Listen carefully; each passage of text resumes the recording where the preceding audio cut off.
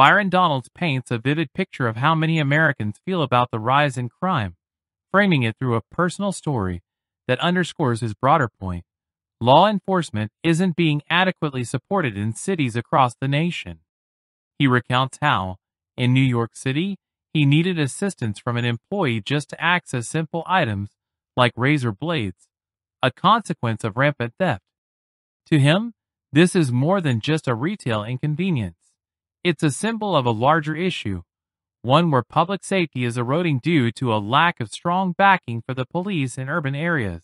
Where the American people truly are is they at least want to hear what somebody is thinking full-throated versus Kamala Harris, who is completely scripted, like badly scripted. I guess I wonder, and there's nothing coming out of her. What is the policy then? If it's not that, then what is actually the solution? He wants to make sure that police are supported, so they're upholding the law. In every city in our country, I was in Duane Reade last night here in New York, just trying to get razor blades so I can get a fresh shave for today. I had to press the button for the attendant to come to open up the case just so I can get a pack of razor blades. That's what's going on in every major city of America. Americans are fed up with that kind of stuff.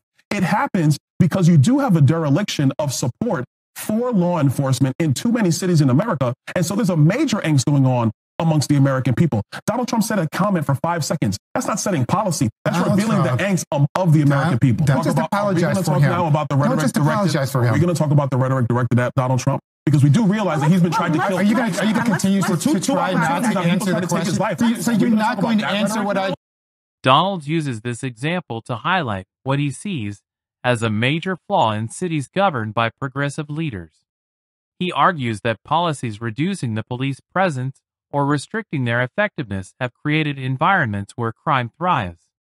This illusion of support for law enforcement, he contends, leaves ordinary citizens feeling both unsafe and frustrated, contributing to a broader societal breakdown.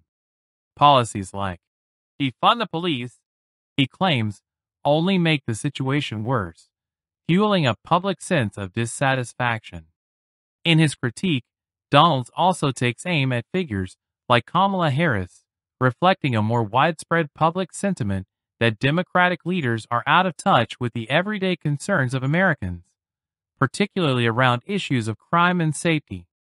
In contrast, he views Donald Trump as a figure who, despite criticism for his often impromptu remarks, channels the frustrations of everyday people.